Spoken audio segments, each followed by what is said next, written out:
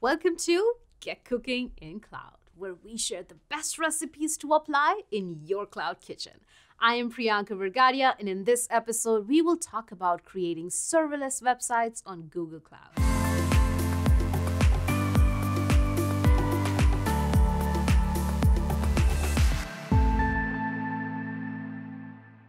Imagine you're a small company that got really big really quickly, and now you're seeing a lot of traffic on your simple website.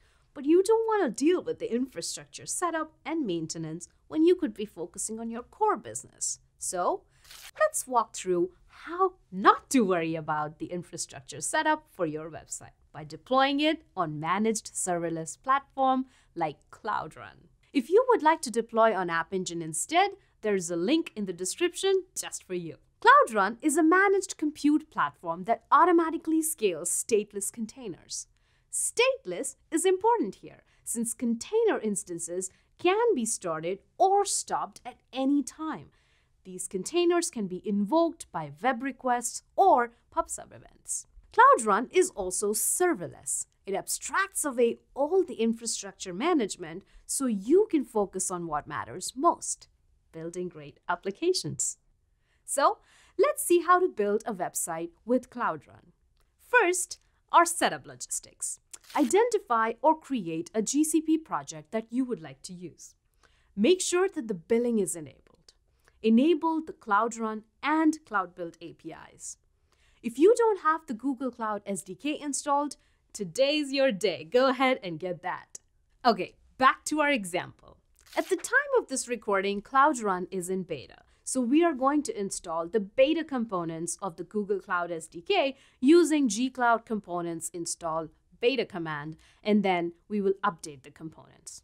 This may take a few minutes. To deploy, you can use any web app of your choice.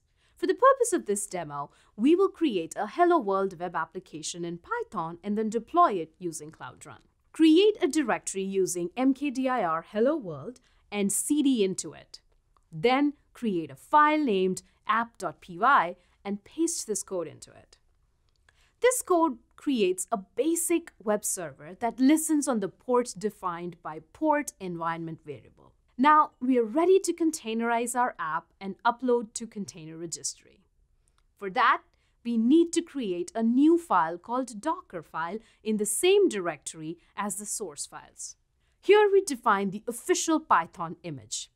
Copy the local code to the container image. Install production dependencies. And a command to run the web service on container startup. Now we are ready to build using Cloud Build by running the build command from the directory containing the Docker file.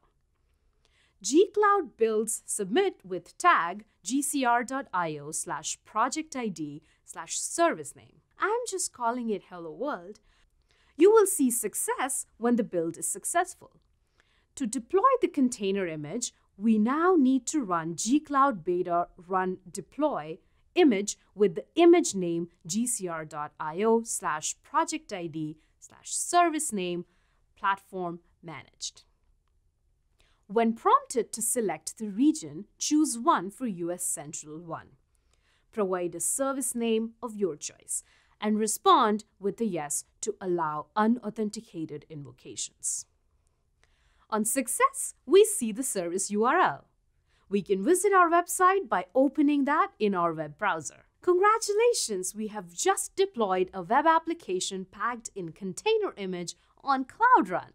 Cloud Run automatically and horizontally scales your container image to handle the received request, then scales back down when the demand decreases. You only pay for the CPU, memory, and networking consumed during request handling. So today, we learned a second recipe for deploying a web application on Google Cloud. We created and deployed a dynamic web application on Cloud Run and learned that if you host a website on Cloud Run, you can rely on Google Cloud for it to scale with the demand. That's all for today on Get Cooking in Cloud. Here's hoping you can whip up something great. Join us next time because we will share the recipe to host websites on Compute Engine. If you like this video, then check out the previous episodes too.